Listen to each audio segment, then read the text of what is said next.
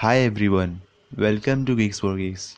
In this video I will discuss a problem, that is how to find the most occurring character and its count. Let's have a look at the problem statement. Given a string, we have to find the most occurrence character and its number of occurrences. Let's have a basic understanding from the examples. In the first example, we have taken input a string as hello. The output should be L, 2, as L is the most occurring character and its count is 2.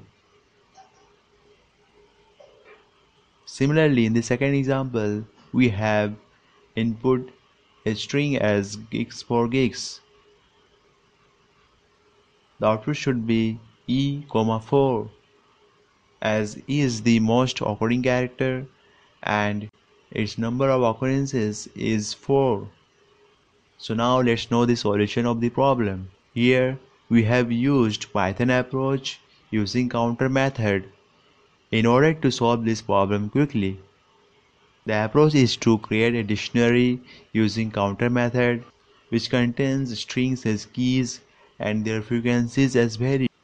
Then we'll find the maximum occurrence of a character that is stored as value using counter method and get the index of it. Now let's have a look at the implementation of the problem. First we import counter from collections, and inside the user defined function we have created a dictionary using counter method which contains strings as key and their frequencies as value.